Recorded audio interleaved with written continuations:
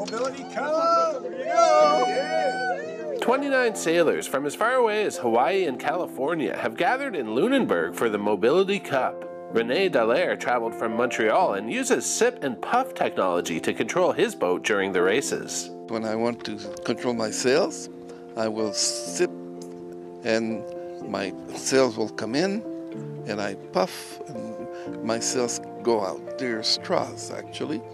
And I do the same thing with the rudder as well.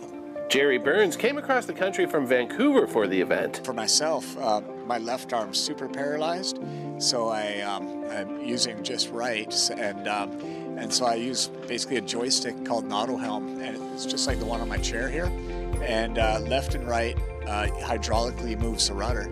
The boats are Martin 16s, which can be specially adapted for accessible sailing. They have a really, really heavy lead keel, so they're untippable is kind of the idea. They can't tip over. For some people that might be strapped into the boat and can't swim very well, that's really important. The Lunenburg Yacht Club put in a bid to host the regatta a year ago and spent $250,000 upgrading their facilities to become more accessible. For the first time in over 75 years, our clubhouse is fully accessible. There were always stairs or a very small steep ramp to get into the building.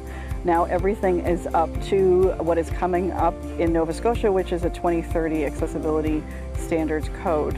A new 30-foot ramp was added, which is 48 inches wide, to enable the sailors to get down to the water. Every year it's a lot of the same faces that you've met at the past events, and they become such awesome friends, and they're right from all over really North America. You know, we got San Diego, Hawaii, and all different locations, and when you see them again, it's just so awesome. Sailors are divided into two fleets, Gold Fleet for experienced racers and the Silver Fleet for those new to the sport.